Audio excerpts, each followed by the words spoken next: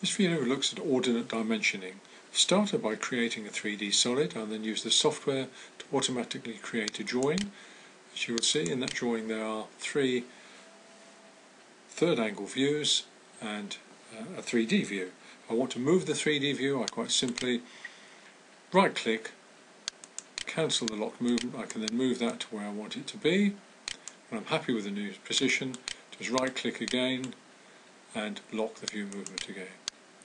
To do the dimensioning, this is how I'm going to use ordinate dimensioning, a very easy way, a very effective way of dimensioning items, just working from one edge. Very, very simple and very uncluttered way of dimensioning. So I click on the ordinate dimensioning choice in the annotate tool chest,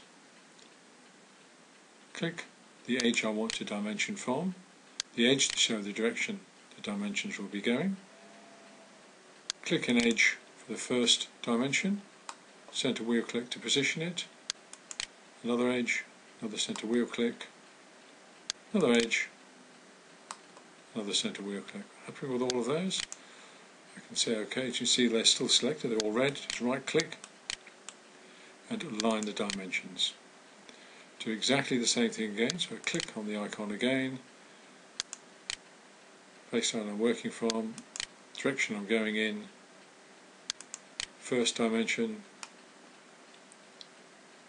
second dimension, third dimension.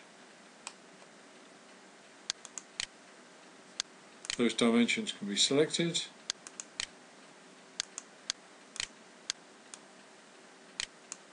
and moved to where I want them to be.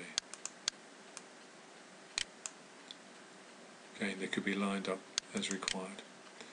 Zoom out with the centre mouse wheel, zoom back in on the final view. This time I'm going to try automatically creating the ordinate dimensions. I just go around the whole shape. I've selected all the surfaces and edges. Happy with that. And then quite simply click the edge I want the dimensions to go from, and all the dimensions will be placed. Click on Done. This radius obviously is very much in the way there, so I just move that manually to clear the other dimensions. Maximise the size of the drawing, and there we have one complete drawing with ordinate dimensions.